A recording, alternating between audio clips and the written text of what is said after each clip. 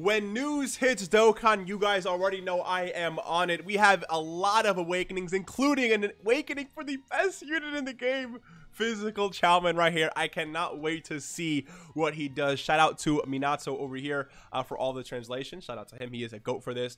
I'm only going to be covering the EZA for Physical Chowman, Tech Janembu, Physical Weirus, Int Selza, and then STR Koliza here. All these other JP exclusives and stuff, again, like, it doesn't really matter to me as of right now. And then I don't think we have the information for the EZAs for these two units just yet. So yeah, let's just hop in, cover the Dragon Ball Fusions unit, starting off with Chaozu. So right now his leader skill sucks. He sacrifices 20% HP, which sucks, and then has key play. He just sucks. Okay, let's see what he does now. So Physical Chowman Awakening, leader skill, physical types 3 key, and 80% to all stats. Definitely not that bad. Super attack causes supreme damage to all enemies while sacrificing 10% HP. Was the same thing here? Oh yeah, so he was an AOE. Okay, I didn't even know that, to be honest. And then they cut the 20% to 10%, which I think is definitely fair. 20% is a little bit too much in my opinion, but 10% I do think he becomes more runnable now, right? And then he gets attack plus 80% and 160% defense. Actually, yeah, his defense is not going to be that low. Okay, I'm actually excited to see how good he's going to be defensively here. Okay, yeah, 160% defense is actually pretty high. Plus an additional attack plus 60% when performing a super attack. When HP is 50% or below, 8 key and 200% attack once only. So he becomes like a nuke the moment you fall below 50. This guy's actually pretty interesting. He's not like the craziest unit of all time, I think, but he's not bad, right? Like if he's getting 80% attack, then 60% on super attack, dude, the turn when you fall below 50% HP, he's going to be monstrous. I wish he got key, you know, at the start of turn. Like maybe, what if he just got 4 key start of turn and then like an extra 4 key once you fall below 50% HP? I think that would have been a lot better. I don't think restricting the key to 50% HP, especially on a unit like this, is necessary. Is like necessary, but I mean, I don't know. He's good. He's definitely good. Let's move on to Tech Janembu here. Now, this guy's going to be pretty interesting because he is on Majin Power. Majin Power definitely needs some buffs, and I'm interested to see if he's going to work well with the new STR Boo coming out, right? So this guy causes supreme damage, lowers defense, cool, and then nothing really crazy here. Let's see what he does now. Leader skill is the same, just for tech. He stacks defense. Okay, I like that. He gets 100% to attack and defense. I like that.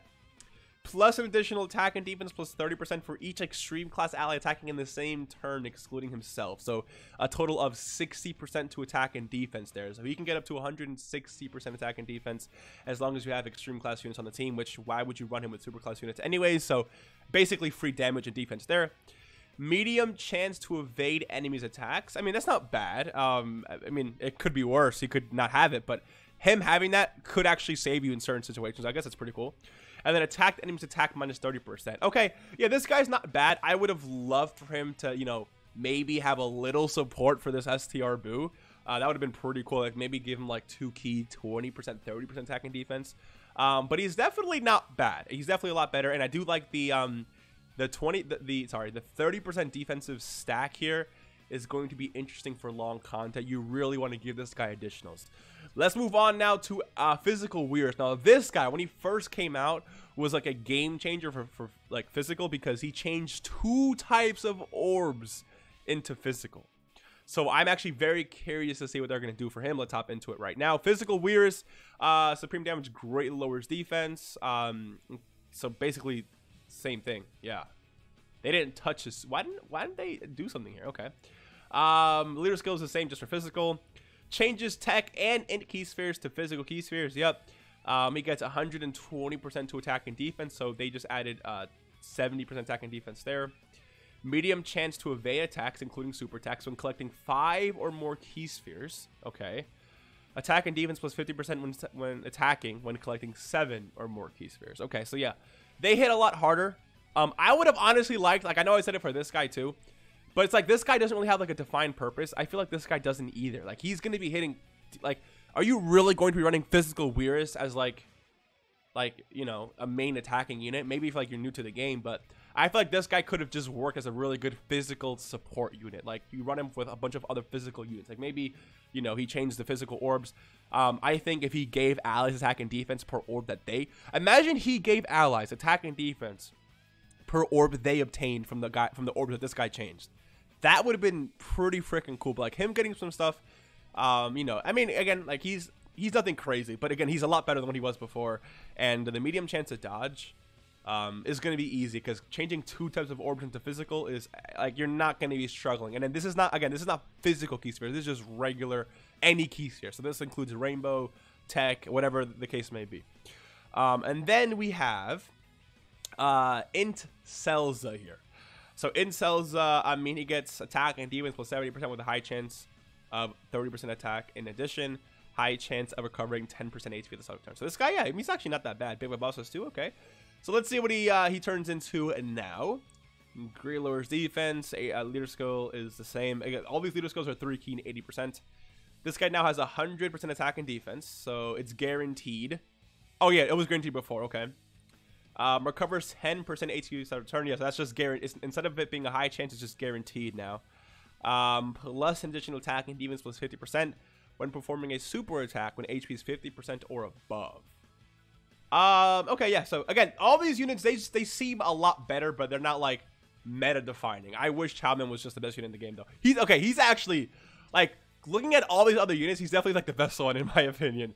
And then we have STR Kuliza here. Let me see if Minato finished the translation for the last one here. I think he might have. Yes, he did. So, okay, so let's just go ahead, pop this up in a new tab, drag it over here. Let's pull this up. So STR Kuliza only had 70% attack on super, nothing on, like, he's just a very mid unit. Let's see what he turns into now.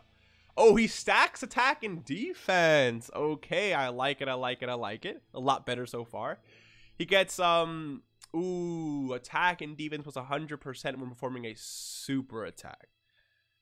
I don't like that. Medium chance to perform additional super attack. Chance to perform a critical hit plus 10%, up to 30% for each super attack performed. So my only issue with this guy, is like, okay, stacking defense, attack and defense is cool, but if you don't have any start of turn attack and defense, the stacking is going to be pretty slow for this unit.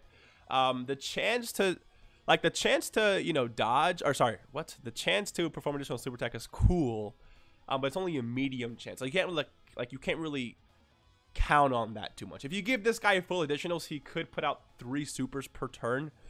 So stacking could, like, you could see some change in stats if he's super attacking 3 times per turn while stacking, but like stacking without like any start of turn attack and defense is not really that great anyway. But he's definitely still like a lot better, right? I think all these units are definitely a lot better. Could they have been better? Like okay, they are definitely a lot better now, but could they have been better than what they are right now? Yes. I think, like, honestly, Chowman could have had like maybe this could have been like 8% HP. I think he's actually fine, honestly. This guy could have greatly stacked defense. This dude again should have been like a really good support. Like, he could have gave up. I don't know what he could have done, dude, but I don't know if I really like the design for this guy, because it's like he's trying to be like an attack, like a really solid offensive and defensive option, when he could just like I like him being good defensively, but I just don't know what purpose he fills, because you're not running this guy in like a really good physical team, right? Like, this guy doesn't even compete with like the top 30 physical units in the game, I think. So I don't really know. And then in Salza, again, he's cool, but like he could have done something on super attack besides just like, I don't know, man. I don't know. This guy, maybe a little extra attack and defense. Like, why not 150? Is 150 too much to add for this guy? Like, are you really going to run him now that he has 100% attack and defense? Like, I don't know. I feel like these units aren't too runnable, except for Chowman. Chowman, dude, listen, he's the best unit in the game all the time, so can't really say much about him. But yeah, let me know what you guys think. They're definitely not bad. It's just I wish they would have been just a little bit better. Yeah, I really want to know what you guys think. Let me know, and I will see you guys in the next one. Take care and peace.